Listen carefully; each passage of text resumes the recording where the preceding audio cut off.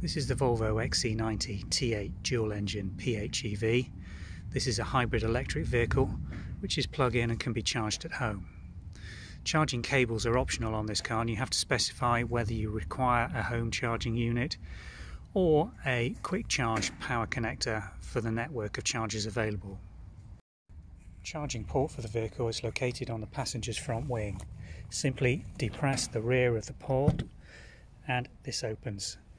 There's a cover on the charger which can be removed and placed on the door. This reveals the charging connection port. You'll notice the white purpley light indicating and illuminating the port for you. To start charging the vehicle, simply connect the power cable. This power cable is already switched on and plugged into a 24-volt charging plug. You'll see the green light indicates that charge is being taken, and the flashing nature of this light indicates that the charge is not full on the battery and that the battery is charging. When the battery is fully charged, the green light will light continuously. Charging is also indicated on the dashboard. There is also an indication of the time at which the battery will be fully charged given the current power input to the battery. You are unable to start or move the vehicle while the power cable is connected.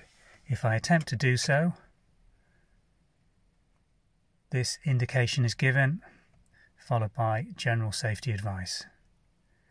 You are unable to engage any of the gears while the charging cable is in position as a safety feature to prevent you driving the vehicle and damaging the sockets.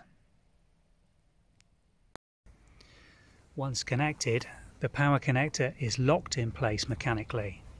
To remove it at any time, you require the remote control. Simply press the unlock button on the side of the remote control. The green light will change to orange and the power connector can now be removed. The light in the socket changes to white. To commence recharging at any time, simply reinsert the charger. It locks and charging recommences.